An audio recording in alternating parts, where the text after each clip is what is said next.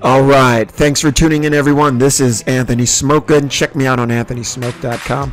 Definitely subscribe to me here on YouTube. So today we're back in Tableau.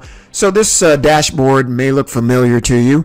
If you followed my last video, you learned how to make rounded bar charts. You learned how to filter the top in here. So if I move this down, move the numbers down, it affects the number of marks in the visualization where I'm showing NBA player total assists. And if I take it down to 1, I just have Russell Westbrook leading the pack. And I take it up to 20, I get my default view. So what's new for this week? We're revisiting this dashboard. New for this week, this neat little tip that I picked up from the Viz Jockey blog. And I'll post a link to the article where I picked it up. I thought it was pretty neat.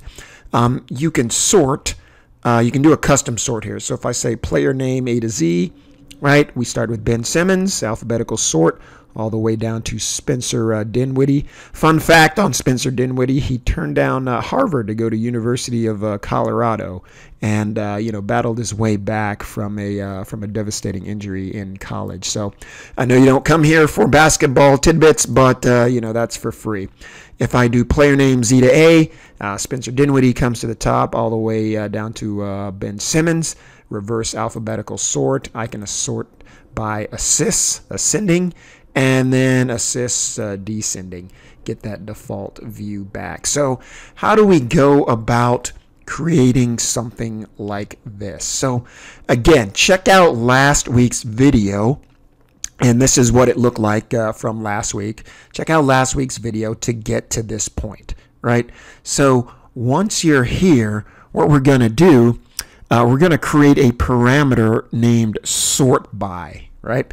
And I already have the parameter created. Obviously, you would just go here and you would say create parameter. I already have it created, so let's just take a look at it.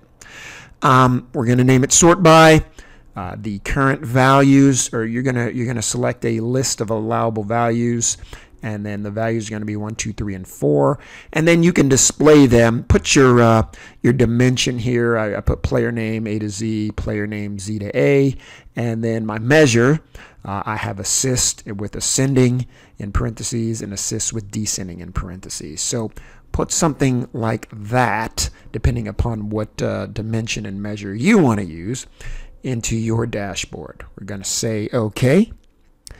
And now we're going to create a calculated field. So you would go here, create calculated field, and the name of our calculated field, I call it sort value. Let's take a look at it.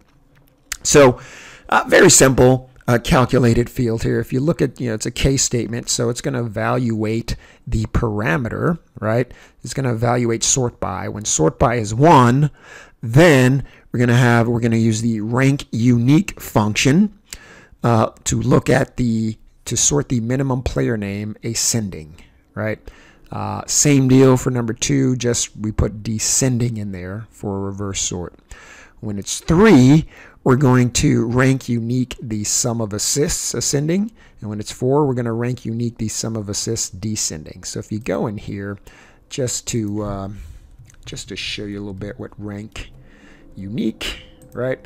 Rank unique returns the unique rank for the current row in the partition. Identical values are assigned different ranks. So in case we have ties, I want every dimension to get a unique rank. So that's why we're using the rank unique function. So hopefully that's pretty straightforward, right? So now that we have our parameter and we have our calculated field, right? We're going to place the sort value on rows. So if I go down here to sort value, let's place it on rows. And I want to make this discrete. And we're going to move it here to the front, right? So I've got that unique rank. Yeah, even if there were ties. So there's a tie here. Lou Williams, Dennis Schroeder, former Hawk, 16 and 17, even though they have the same number of assists on the season. So that's what rank unique does, right? So we have that. You see we have our grid lines here. Let's show the parameter control here for sort by. Show parameter control. So that shows up And if I select player name AZ, great, the sort works. It's that simple. So now we are just formatting. So what I'll do is I'll go in here, I'll uncheck show header, and then we'll go to format. Let's go to the format borders, and for columns I don't want a column divider, and for rows I don't want a row divider. So we get rid of our dividers there. We get that nice and clean look, and then all I did was go into the colors for this week to differentiate is make it green. So there you go. You've got that custom sort with your filter by top end with your rounded bar chart. So this has been Anthony Smoak. Hope you enjoyed this tip. Get out there, do some great things with your data. Thanks for watching, everyone.